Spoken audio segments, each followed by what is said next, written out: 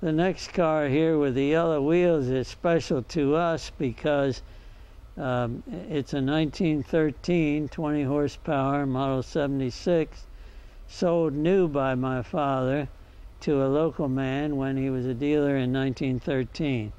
John Becker was the original owner, who lived up here near Becker's Bridge, 2 miles up Red Clay Creek, and John Becker used it for 6 years until 1919.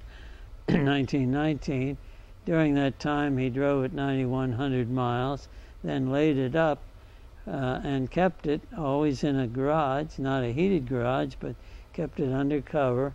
And in 1940, my father heard that some teenagers were trying to get the old steamer from John Becker.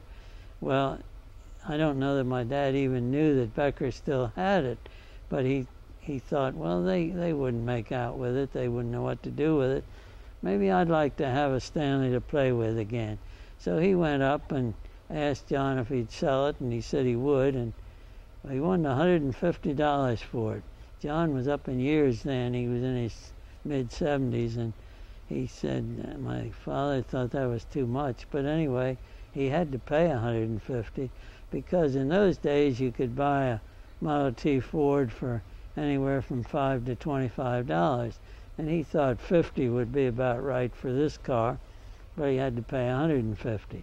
Anyway, my father got it running within a matter of months after he got it, and I remember when we drove it into the inspection lane in Wilmington to get our first license, and I wanted to go with him, and the lanes were open in those days until noon on Saturday, so you could go Saturday morning. So of course I didn't have to go to school Saturday morning. So I went with him, and we went in and back and had no trouble. My father never had any trouble, but that was the first ride I'd ever had in a steam car. It's a 20 horsepower, the middle size that Stanley's made in 1913. Has a boiler between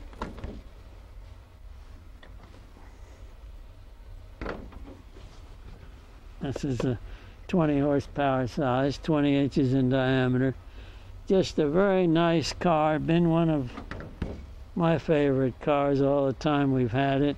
I've driven it a lot, been on a number of Glidden tours with it, been on a lot of steam car tours with it, and it's just still a very nice car and about as original as any Stanley could be.